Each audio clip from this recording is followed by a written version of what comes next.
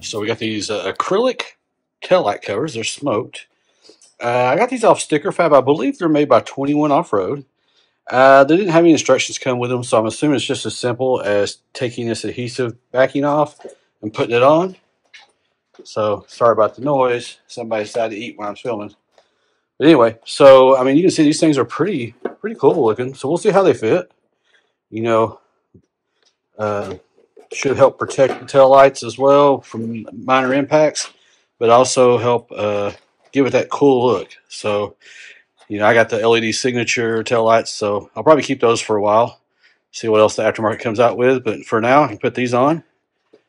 Look even hipper than I already do. Don't laugh. All right, Jody from Bird Dog Overland here. Today we're going to put on these 21 Offroad tail light cover lenses. They're smoked tail light cover lenses. Gives the Broncos a good look. If you look at that blacked out version, these are, I think, exclusively available through Sticker Fab at the moment. We'll put a link down below so you can get there and get your own.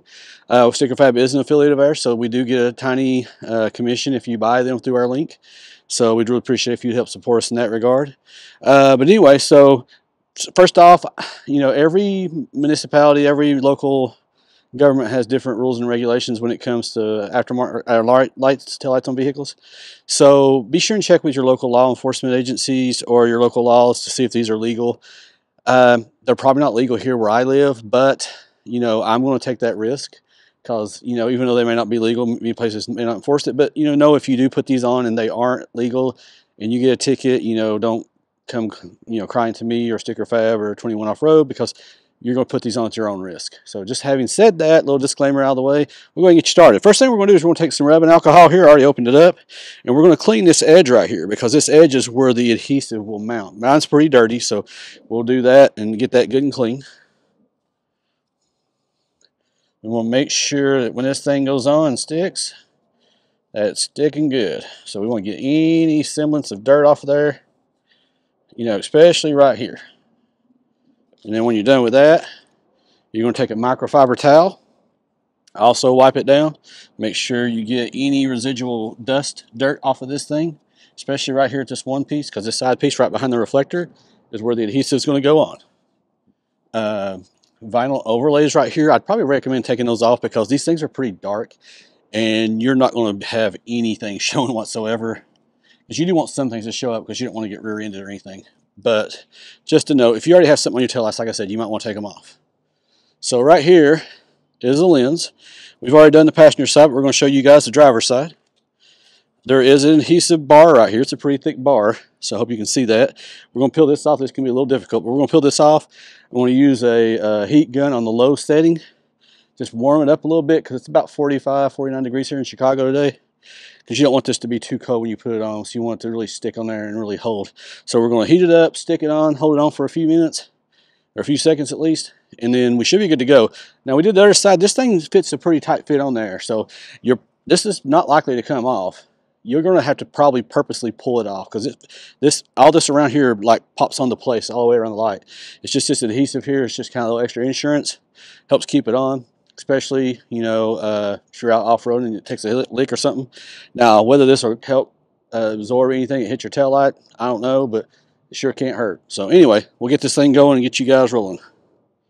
And after we're done here, we'll turn the lights on just so you can see what they look like through the lights, at least in daylight. There we go. Take this red stripe out. You can see the adhesive right here. Our big adhesive bar. Like I said, this is on a low setting. Be careful doing this. If you're not comfortable doing this, don't try it. But this is a low setting on the heat gun. I held it up to my hand earlier. It's not going to melt or damage the cover. I'm just going to use it to slightly warm up this adhesive on here before we go slapping it on. Just kind of helping it adhere a little better since it is so chilly today. I think ideally you probably want to do this in 60-degree plus weather, but like I said, we're in Chicago, Illinois. That's going to be a couple months out, and we can't wait that long. If you had a garage or something that's heated, probably be more ideal. You know, like I said, do this at your own risk as well.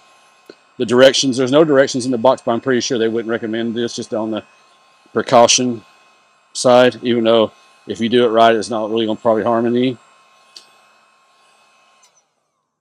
All right, so that should be decently warm. We'll come around here on the other side.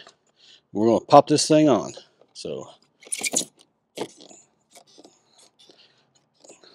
pretty snug fit. You know, I've always thought that maybe if somebody come out with like the Braptor taillights, or if the Braptor taillights will work on this, I might upgrade to those. And I still may do that. But these right here are something to help it look a little different. Not like every other Bronco with LED taillights. And make it a little more stylish. So I'm just holding this in for a little bit, let it help it settle. Like I said, you can push on this, and I'll show you some close-ups here in a minute. This is pretty snug in there. You're not going to get this thing to come out. You know, at least not without trying. You're not going to have this thing blow off on a highway speed, and you're not going to have this thing blow off in a car wash. All right, so as we said a while ago, these things are pretty snug. Like I said, they fit on here pretty good. Right up against the edges, upper, lower, snug all the way around. So, yeah. There's the passenger or driver's side, and here's the passenger side. A little dirt on there. But you can see, like I said, it fits pretty snug up against the base of the window, or the taillight. Give you a good, snug fit. So, alright guys. I just want to show this to you guys. Hope you guys like it. We'll turn the lights on here in just a minute and let you guys look at that. Alright, so you can see the hazards are on.